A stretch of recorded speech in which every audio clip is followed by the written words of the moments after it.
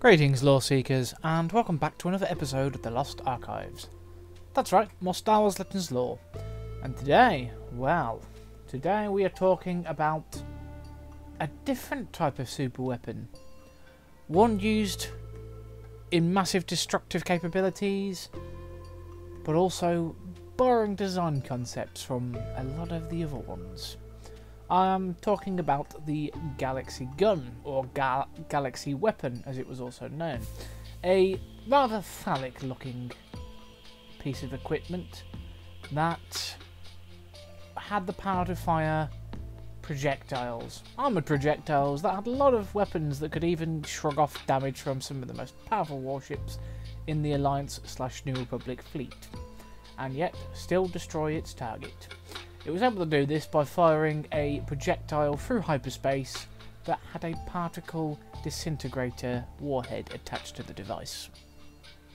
But this particular weapon was a bit different from many other Imperial superweapons, not just in the fact that it was a completely different design concept. The difference is as well is that it wasn't Bevel Lemelisk's creation. This was Umagews' creation, one of the engineers who worked with Bevel Lemelisk on the original Death Star project. And he was commanded by a certain reborn emperor to design him a weapon that could make his enemies pay.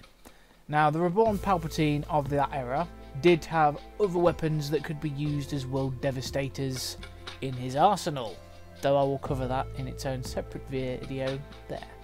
Those of you who are a connoisseur of the EU material will have recognised what I've just referenced there as well, and probably facepalming because of how blatant it was.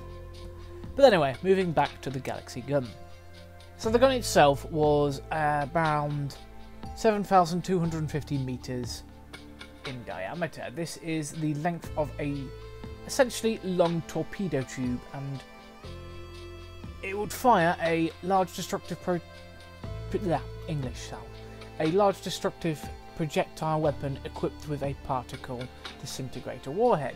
And basically what would happen is it would fire this projectile through hyperspace, and this could generally travel about the same speed as most advanced hyperspace equipped ships, and could travel that distance quite quickly. And then upon exiting hyperspace, it would go straight for its target, ignoring any ships it had come by, while also activating point laser defences to stop them from, trying to blast it out the sky. And its powerful energy shields would then be able to deflect even the most powerful shots from turbo lasers and even ion cannons. Once this torpedo had reached its target, it would start to trigger immense nuclear cloud reactions that would encircle the target world surface, and within minutes the projectile would reach full power.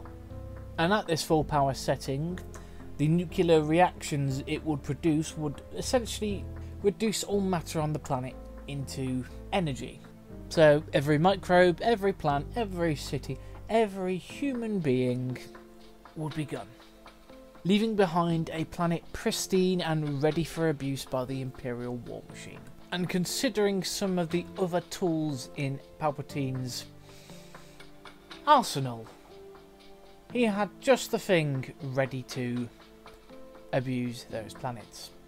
Now, the Galaxy Gun could be set at lower energy settings for these torpedoes, meaning it could target cities or even individuals and military bases, leaving most of it ready for use and basically just destroying strategic targets.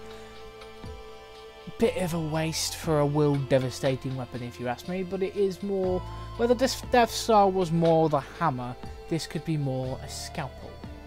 Now, the Galaxy Gun was still using the similar tactics as drawn up within the Tarkin doctrine, basically the policy of fear, and it would be this fear that would keep all the systems in line.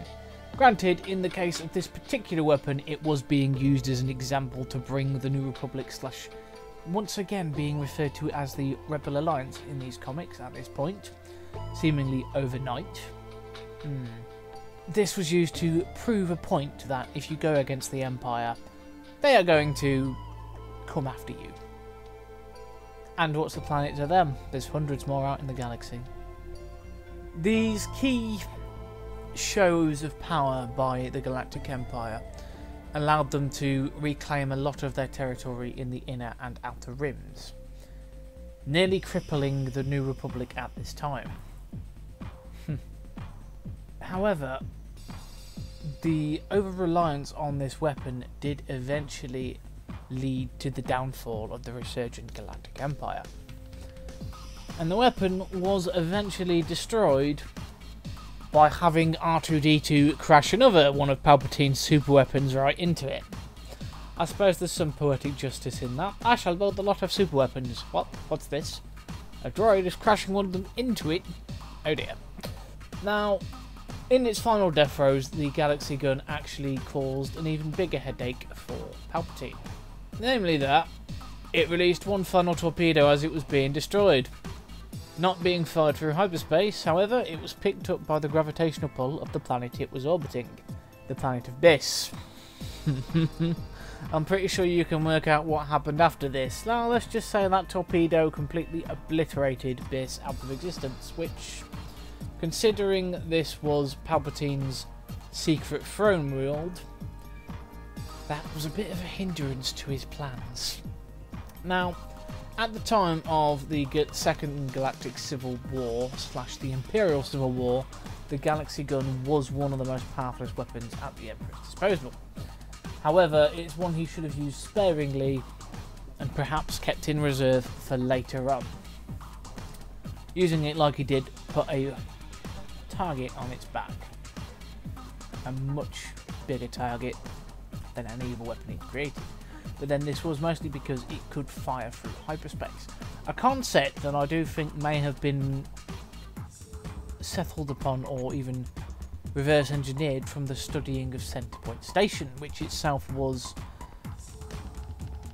you know what, I'm actually going to go into its own video for Centerpoint Station. Probably could go into several on that particular subject on its own, as it's not just a super weapon, but many other things as well. Anyway, I'm going to stop ranting about that. But going forward into more of the EU canon is that Luke would actually almost come to regret the destruction of this weapon, as he realised it could have helped quite greatly in a future war, and it could have been used to destroy certain world-sized ships of an enemy that the galaxy was not really ready for. But anyway, before I start going off on a tangent on another bit of lore, I'll bring the episode to a close there. If you have any comments, please pop them down below. Maybe get your thoughts on the lore, this video, or perhaps any ways I could improve, as well as hitting the subscribe button if you haven't done so already, and perhaps consider leaving a like or sharing this video around.